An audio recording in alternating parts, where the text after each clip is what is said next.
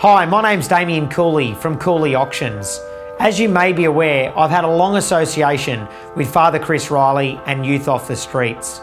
I've not only been involved personally with many of their programs, but I also sit on their development committee. Every year, Cooley Auctions holds the Cooley Golf Classic to raise money for these young kids who are homeless, drug dependent, or recovering from abuse. Youth Off the Streets works with these young kids to help them turn their lives around. This year, the Cooley Golf Classic will be held on Friday the 2nd of May, and we would really appreciate your support. But we understand that not everyone can make it.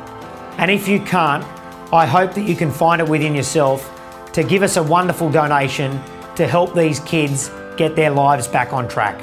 Simon, and for privacy reasons I can't mention his real name, was only 10 years old when he came home and his mother held a knife to his throat and told him, "Don't come back, I don't want you." As a parent, I can't imagine anything worse than a child coming home, having a knife held to his throat and told, "Don't come back, I don't want you anymore."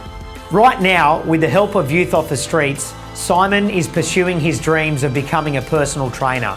He's determined to achieve his goal and even plans on studying at university. I understand that many of us already have a lot of commitments. Many of us already donate a lot of money to charity. Our business would very much appreciate your support in raising these much needed funds for Youth Off the Streets. Your donation is fully tax deductible and will go a long way in helping young kids like Simon have a better future.